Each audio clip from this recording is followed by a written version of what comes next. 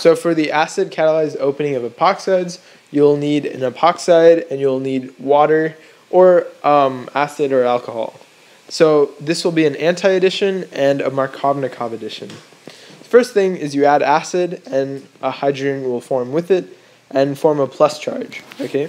And so then when you add water, it will come attack the tertiary carbon right here. Notice how this one is tertiary, right?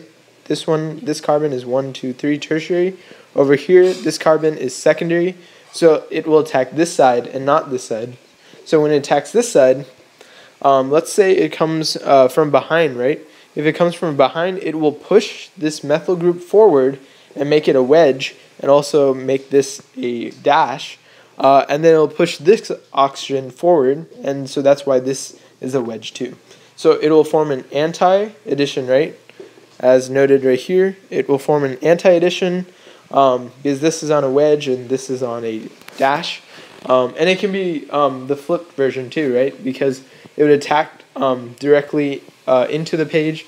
Then it would be the OH would be over here, right? The OH would be on a wedge, and then the methyl would be on a dash, and then the OH here would be on a dash. So you can do either. Just make sure it's anti. So if see how this one is a wedge and this is a dash. Well, you can have it as this as a wedge and this is a dash, but just make sure it's the opposite of each other.